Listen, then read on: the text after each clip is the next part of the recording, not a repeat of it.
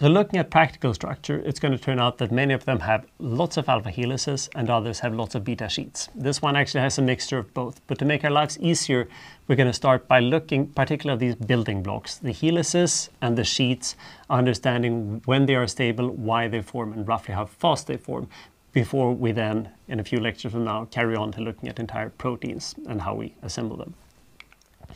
We've already looked at helices and sheets, although I then didn't tell you how important they were. But if we, for a second, look at an individual alpha helix, that is stable. These individual straight lines, we occasionally call them a beta strand, but a single beta strand is not really stable. We're going to need at least two of them to form a so-called sheet that we can start to talk about something that's at least semi-stable. In last lecture, we looked a little bit about the hydrogen bonds, and we're going to come back to that it's very local interactions here, and you're going to need to trust me when I say that this means that it's going to form fast.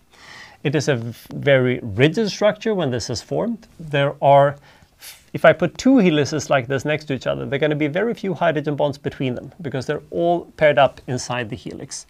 And that in particular means that if I have one helix here and one helix here, they're going to have to be packed with Lennard-Jones interactions or so. So it's locally constrained, but it's not really going to create constraints to some other part very far away in the protein. Beta sheet, it's kind of obvious. Opposite.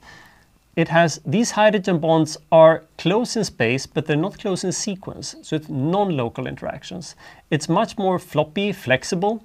You can bend the sheets this way without really breaking anything. And all hydrogen bonds are between strands rather than within a single strand. And that means that in particular, if these two strands are far away from each other in sequence, we're now going to create global constraints that ties up the structure and reduces entropy a lot. This will be more complicated to understand how it folds and everything. So I would suggest that we start with the alpha helix and make sense of that, but not just hand waving, but studying the free energy of alpha helix formation.